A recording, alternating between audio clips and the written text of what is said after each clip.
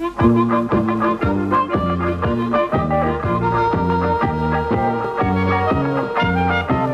all over the countryside, ask the Leylands, ask the Leylands. Travel all over the countryside, ask the Leyland brothers. Whatever it is that you want to see, ask the Leylands, ask the Leylands. No matter whatever that happens to be, ask the Leyland brothers. Come on, me in it and join in the fun. Travel all over Australia. Ask the Leyland, ask the Leyland, ask the Leyland brothers.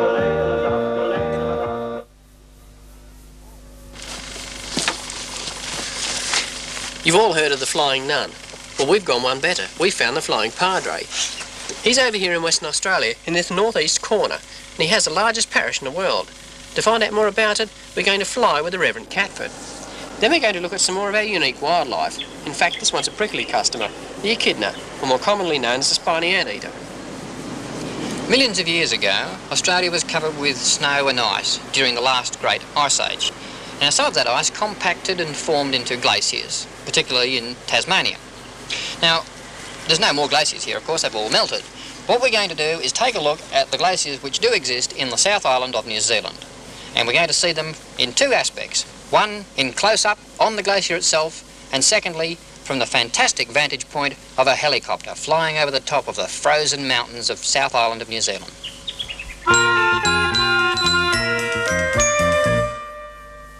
Western Australia is the biggest state in Australia, so it's not unusual to find some of the biggest things over here.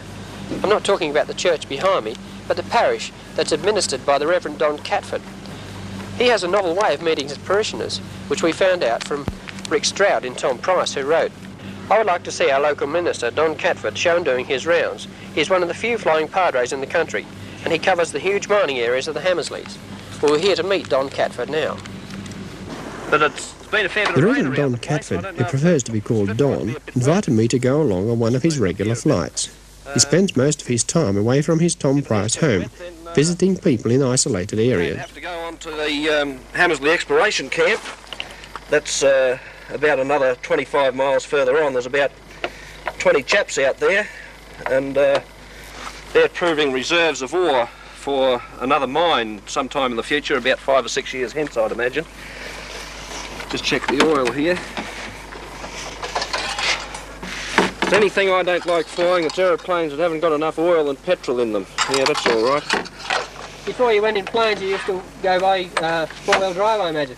I used to go in cars, but the problem was that the roads are always wet, and all the stations around this country, Mike, have got their own strips.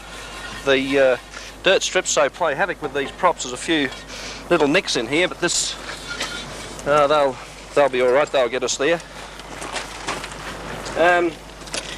Also, on the way out to Hamersley Station, we'll probably fly along the line and see if we can't see a train or two, and then we'll go past the 252-kilometre railway camp where the chaps who work on the line live. I go out there occasionally, but that strip is probably a bit wet as well. Yes, that's all right. And just this one on the end and we're away. If there's any fuel in it, yes. There's enough fuel you can carry in this to fly from here to Alice Springs. I'm going to a conference in Alice Springs at the beginning of May, so it's pretty barren between here and there, I'd say. That's about it. We're ready to go? Yep. Don and his family moved to Tom Price 3 years ago, and it wasn't long before he realised the need to have an aircraft to get around such a large territory. He admits learning to fly didn't come easy to him, but he has now clocked up over 500 flying hours, and averages about 200 hours per year. Heavy rain overnight may mean that some of the airstrips will be too wet to land on, but Don holds hopes that the exploration camp strip will be dry, because it's on higher ground than the station strips in this area. Don says the station people like to see him because he hasn't come for anything. Most people who call, like the flying doctor or travelling salesman, have come to do or sell something. Don just comes to have a talk or listen, and maybe give some advice if they ask for it.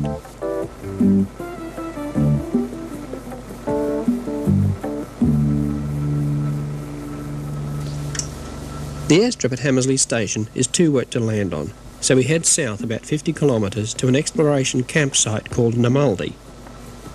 The strip looks dry enough, so Don buzzes the camp before landing.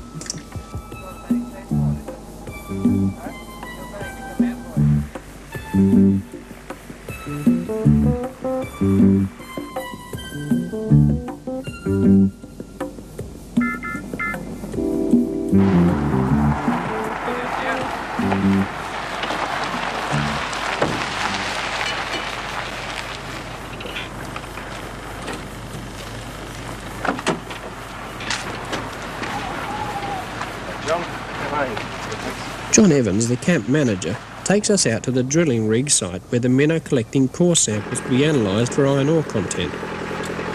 There are quite a number of these exploration sites around the Pilbara country where men are isolated for weeks and sometimes months at a time. The mining companies provide air-conditioned facilities for the men and even a bar and swimming pool here, but still a new face to talk to is often a welcome sight. John Evans explains the operation of the Diamond Head drill to Don. $450 worth in the core tray there. Expensive business, isn't it? That's worth 500 bills. There's probably about 30 carats of diamonds there, and we might get 10 or 11 back that are usable, plus scrap, and the rest we just sort of wipe off. In an area like this, the turnover of men is pretty high, so Don is always meeting people and making new friends. Don is a practical man who understands people. He rarely preaches in the strict sense of the word. Rather, he listens and counsels and helps if needed.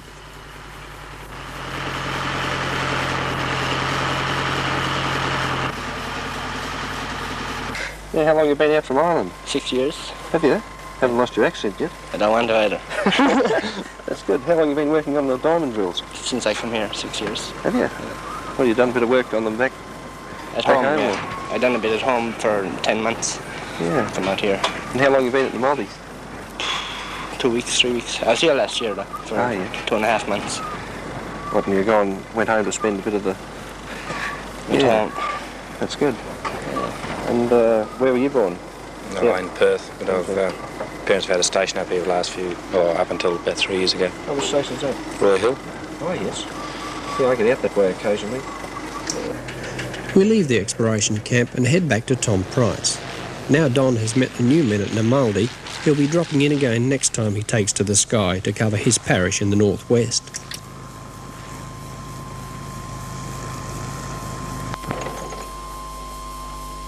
Don, how big's your parish?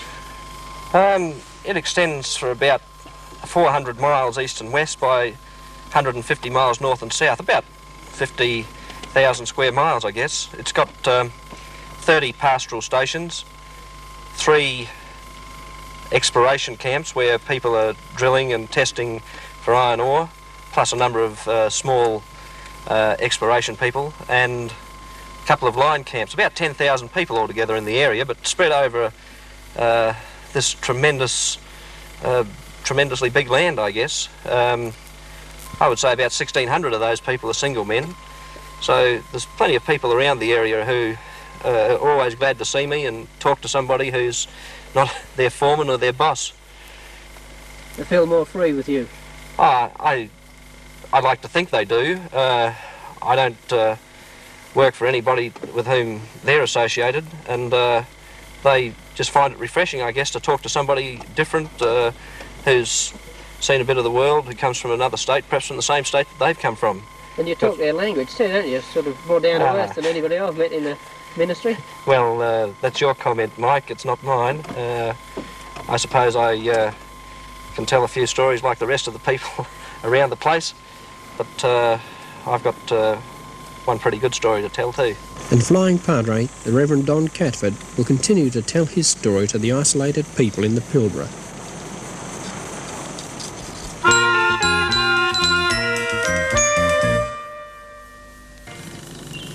We have had many letters asking to see various Australian animals. Mark Pelses of Leopold in Victoria is just one of the many people who have written to say they would like to know more about an echidna and its way of life. Although it is a naturally shy animal, it is not difficult to see an echidna in the wild. They may be found any time during the day, wandering about in bushland or open country. They're often seen on country roads.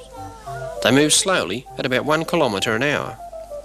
The echidna is often known as a spiny ant-eater, and its diet consists of ants and termites, which it gathers with its long sticky tongue. It will dig deep into ants' nests or climb logs and stumps to reach a nest. When you come across an echidna in the bush, it's very hard to actually see what they're like, except for their spines on their back, because their defence mechanism is to dig into the ground so all their spines are showing. They don't have any teeth and they won't bite you, but it's very difficult to pick them up without getting the spikes in your fingers. So he's starting to dig in now because he can see that I'm here. See that? Just touch him and he digs all those in and puts the spines upwards. A very good defence against predators, even man, who's pretty strong, hangs on with his little claws. Very strong. Come on, up you come. You see how he's hooked his feet in? There. That's it. Over. If left to dig long enough, he can get such a strong hold that to try to dislodge him would cause internal injuries. What is it? It's echidna. Echidna. Echidna. There's a little one. Just a little one, yes. Yeah. See? Don't touch him. Got berries on him. Quite furry underneath.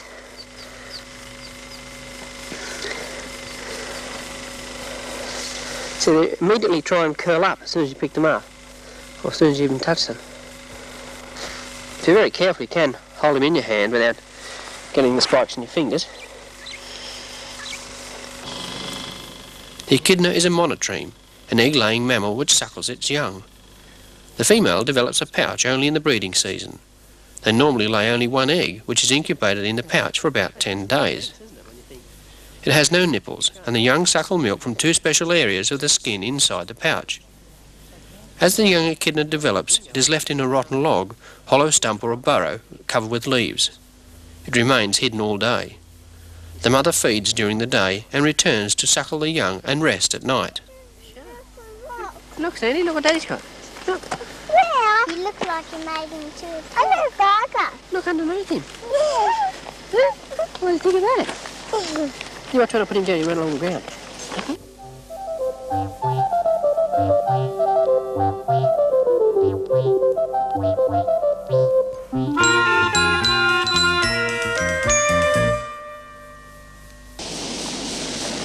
At the head of this huge U-shaped valley on the South Island of New Zealand is one of the best-known glaciers in the world, the Franz Joseph Glacier, named in honour of the Emperor of Austria by explorer Julius von Haast in 1865.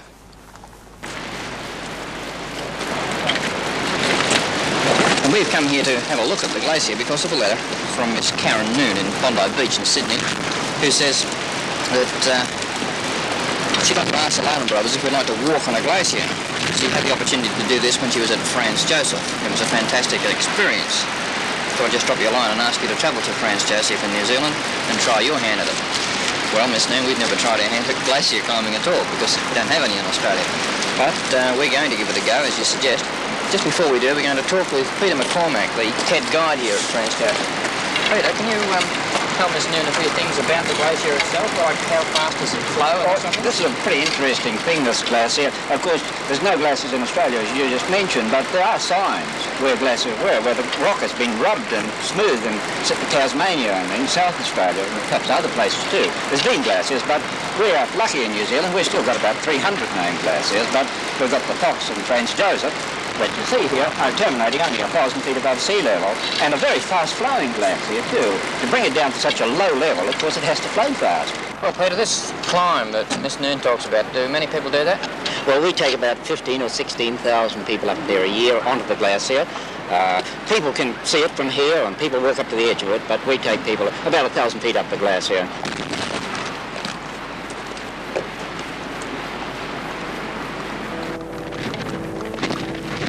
To reach the terminal face of the glacier, where the packed ice melts, it's necessary to walk through the boulder-strewn valley for several kilometres, climbing all the time. The massive weight of 14 kilometres of solid ice continually grinding through the valley erodes the valley floor and walls deeper into solid rock. The ground-up fragments of rock form an enormous pile of stony rubble known as moraine. This huge pile of moraine presents the walkers with climbing that can sometimes be a little frightening, especially to those that have never tackled bushwalking before. And it's made worse today by a howling, icy wind, which our guide assures us is very rare.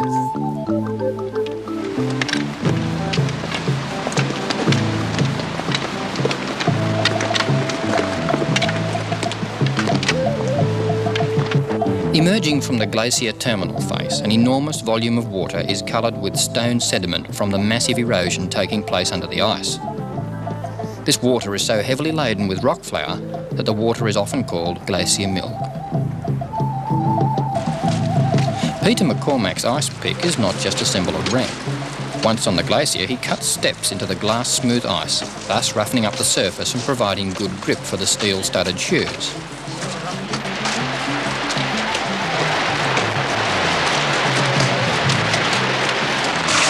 Treacherous melt holes several metres in diameter are everywhere on the glacier, making it even more vital to stay on the track carved by the guide. As we climb higher, the ever-changing shapes of the blue glacier display wind-sculptured surfaces of remarkable beauty.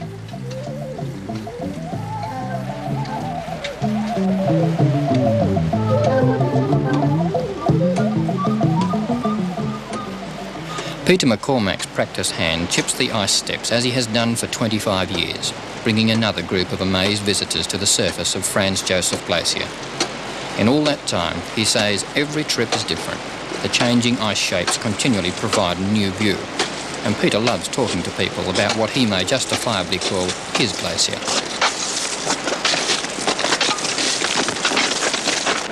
There we are, we'd have to leave it to you to tell the bloody story this time. The beauty of such a massive body of clean ice is an enormous reward for the climb, which is quite safe as long as it is made with an experienced guide. Wind holes in the ice and melting crevices are everywhere. This is one of the rare parts of the world where glaciers come so far down from the feeding snowfields that the valley is bounded by rainforest-covered walls.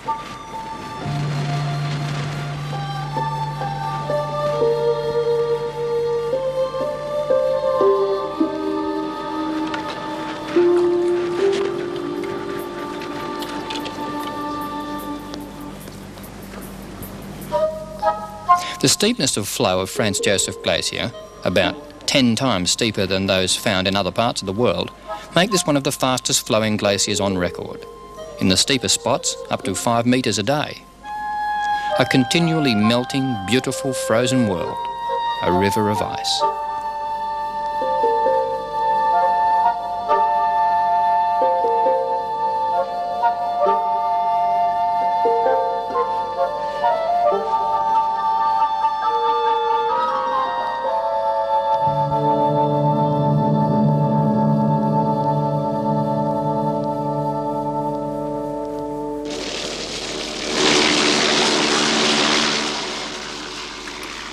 To get a better idea of just how big these glaciers are, we take to the air only 25 kilometres from Franz Joseph Glacier to have a bird's eye view of the even longer Fox Glacier.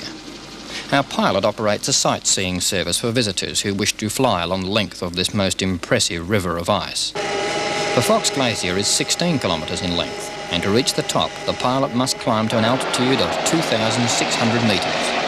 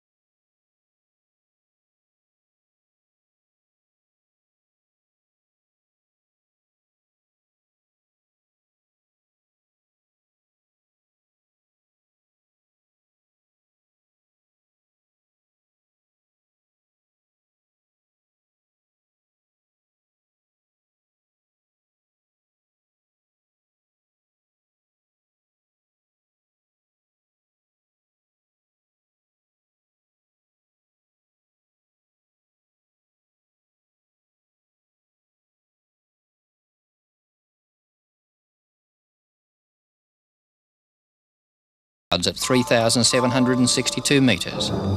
We can also see part of the huge snowfields that permanently cover these higher mountains and feed the Franz Joseph and Fox glaciers. Glaciers are fed by snow, which under great pressure forms into clear ice. The air trapped between the crystals of snow is forced out by the pressure of about 20 metres of snow depth. But it takes a further 40 metres of snow to provide enough weight for the ice to start flowing and form into a glacier. It takes about 3 years for the heavy snowfall to have any effect on the flow of the glacier, and the rate of flow varies a lot according to the climate. Like all rivers, the ice in the middle of the stream flows faster than at the edges. An aircraft which crashed here some 3.5 kilometres from the terminal face of Fox Glacier took over 6 years to reach the bottom, indicating an average daily flow of 1.5 metres a day. But the facts seem unimportant when viewing this marvel of nature's handiwork from such a vantage point as the helicopter. For the most part, we simply enjoy what many people have described as the most spectacular ride in the world.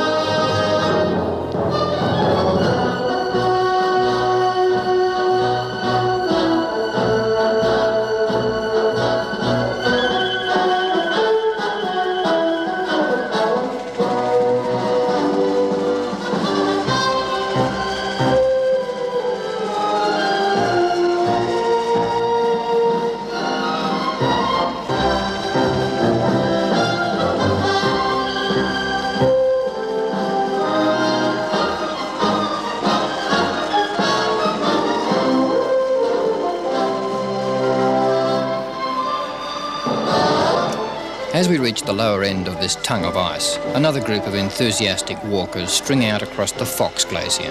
Visitors from all parts of the globe probably enjoying that unique experience which we were asked to bring to the screen for Miss Karen Noon from Bondi Beach in New South Wales. Our bird's eye view has been an incredible experience. We can't help feeling a little jealous of the cheeky keas, New Zealand's mountain parrots, which live permanently in this frozen mountain world. They can enjoy a flight out over the glacier any time they want.